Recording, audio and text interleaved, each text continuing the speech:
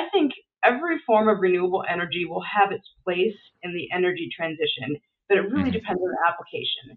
So when you talk about, there's a term that's used in the energy transition called the hard to abate sectors. For some may be familiar with that term. Hard to abate sectors are the ones that are going to be the hardest to address in terms of emissions reductions, and the ones for which there's no easy current clean energy solution. Well, I'll talk about that a bit more. One-fifth of the world's energy consumption today goes towards creating heat for industrial processes. And today that's done by burning fossil fuels like coal and oil and natural gas.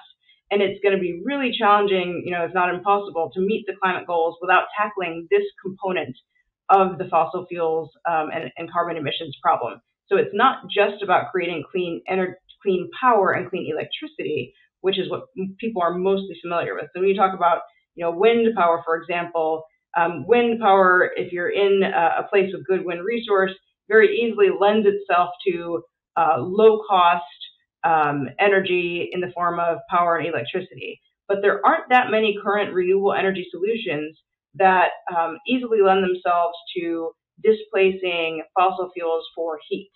And heavy industry uses a lot of heat. So if you think about the cement industry, the steel industry, lithium extraction, there are so many industries, and those are the high temperature applications, which is really the holy grail.